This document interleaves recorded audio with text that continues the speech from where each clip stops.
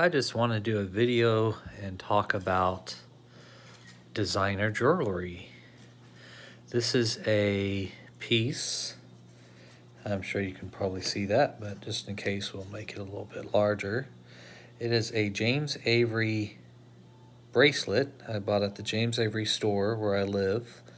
And you'll see it's got the logo, it's got 925, and it has Germany. And you'll see the quality of the bracelet is great. Now, let's talk about this bracelet some. The reason why I want to talk about it is James Avery is actually a company based in Texas in the United States, and they don't have a real factory in Germany from my understanding. So basically this is a bracelet made in Germany, sent to James Avery, and you know what I paid for a $200 bracelet? That stamp. That's it. There's nothing here James Avery designed, but yet I paid around $200 for this bracelet.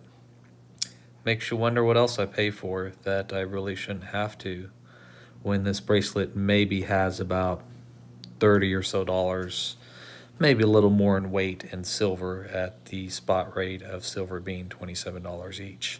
So anyway, just thought I might put that out there and see what you think. Please comment below, subscribe, hit the like button. Do appreciate it.